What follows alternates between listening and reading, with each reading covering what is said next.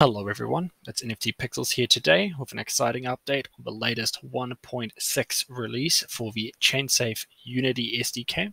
The purpose of today's video is to show you how you can register your project with the dashboard, or the ChainSafe dashboard to be more specific, an analytical tool to help us improve our product and be of better help when you guys get in trouble, get stuck with some of the calls and commands. Now, you'll see here that I've got an open project, brand new, with an error here just mentioning that my project ID is not valid and that I need to proceed to the dashboard in order to get a new ID. Now, this process is fairly simple. All we have to do is we can actually go to Window, go to ChainSafe Service Settings, and a window should appear here that Sneaks have organized for us. Very tidy, by the way, very good Sneaks, with all the public variables that you can fill out that will be used across the rest of the scripts.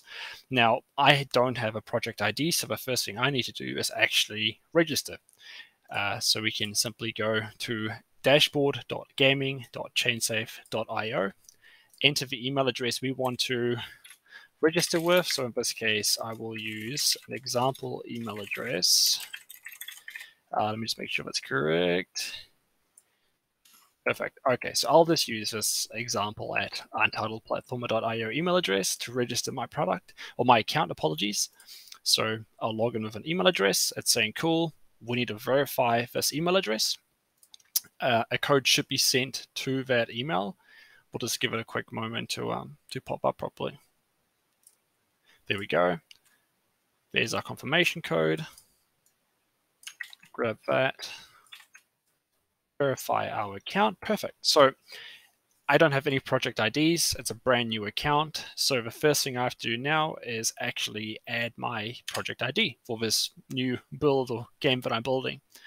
I can go ahead and create my project. I can give it a name. For instance, I can do, let's do registration test, create the project, easy peasy.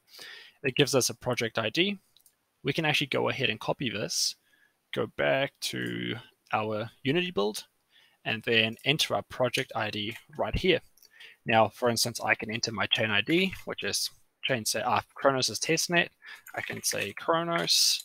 The network for the Chronos I want to target is the testnet, and the RPC would be whatever custom RPC you might want to use. For instance, Matic, Polygon uses its own custom RPC, so you do have the option to enter that in there. The last step, of course, being we just need to save our settings. So if we click on Save Our Settings, you'll note that our settings are saved and we are now registered. And it's pretty much as simple as that to get your project ID registered. But if you've got any questions, just feel free to ask us within the Discord and we'll see how we can help.